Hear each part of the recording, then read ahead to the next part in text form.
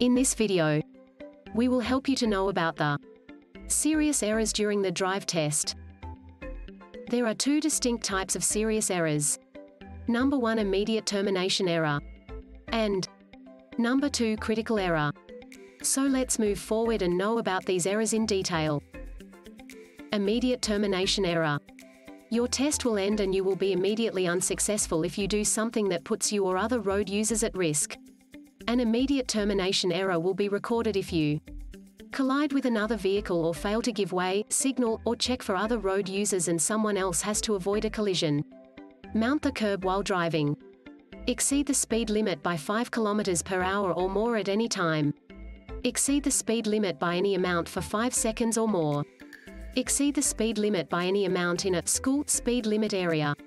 Fail to give way, signal or check for other road users, and someone else has to avoid a collision. Stop the car in a dangerous position. Drive through a stop sign or red traffic light. Disobey a direction from your testing officer or a member of the Victoria Police, or if your instructor or testing officer provides any kind of verbal or physical assistance. Do anything else that creates an unsafe situation. Critical error. This penalty is given if you do something during the drive test that could create an unsafe situation but is not an immediate danger. A critical error will be recorded if you drive too slowly for the conditions. Fail to look or signal but no evasive action is required from other road users.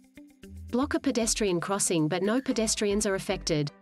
Allow one wheel of your car to mount the curb when parking or leaving a parking space. Stall your car. Slow and pause, but do not stop your car completely at a stop sign and other road users or pedestrians are not endangered. Do something else that is potentially unsafe but that does not result in an immediate risk of collision or injury. This video is presented by Find My Driving Instructor Driving School. If you want to learn driving and want to pass your test in first, go visit our website www.findmydrivinginstructor.com. Thanks for watching.